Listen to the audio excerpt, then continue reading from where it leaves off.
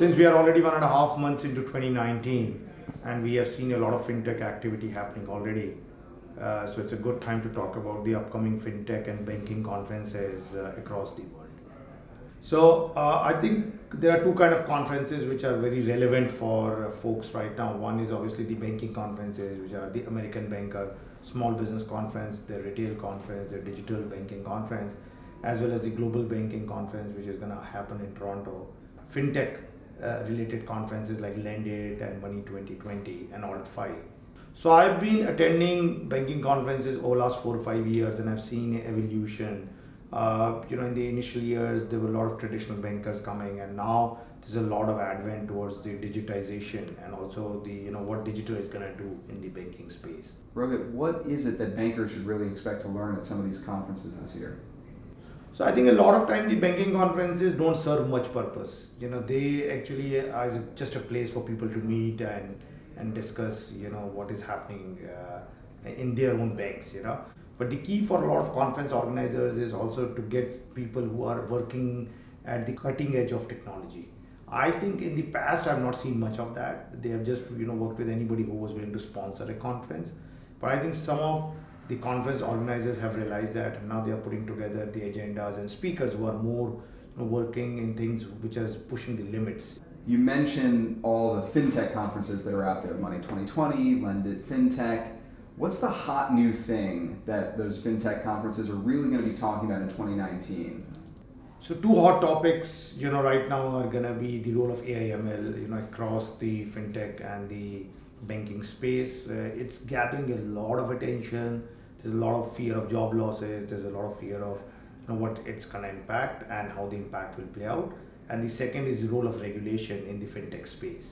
That's one area where people are not paying any attention right now. But what we can see in Europe and some of the other markets, regulators are trying to set up rules to control the technology industry as a whole. And once that happens, it will have an impact on the fintech space also. What's the value, if I'm a banker, in going to one of these fintech conferences where I know there's all these vendors and technologists and things of that sort? Why should I be attending? I think the biggest benefit for a traditional banker to go to a fintech conference more than a banking conference is that they can get exposed to new technologies. They can meet with a lot of fintech companies. They can meet with a lot of young smart people who are trying to think in a very different way. And I think the other thing is they need to plan their meetings well. They need to network, and they also need to say that, okay, once I've gone to a conference, they need to put out a post on LinkedIn what they learned or what they didn't learn.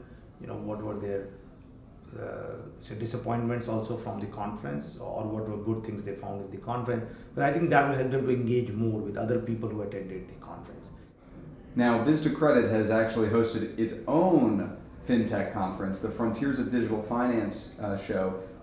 As a conference organizer yourself, what are you looking to do in the agenda for that conference? As a conference organizer, what I found very interesting was that when we are doing the conferences, we are not doing it for trying to generate revenue.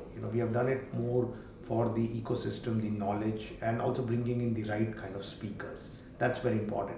So like in one of our last conferences, we not only brought people from financial services, but we also brought in companies which does search firms, for financial services.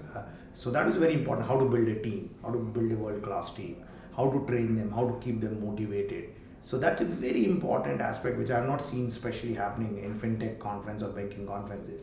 Everybody either talks about technology or operations. Nobody talks about the human resource piece. So I think we bridge that gap.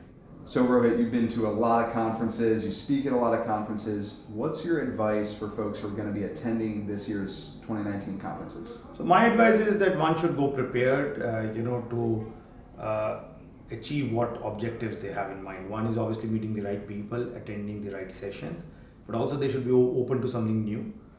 So my take is that since the fintech industry is booming, there are tons of fintech conferences.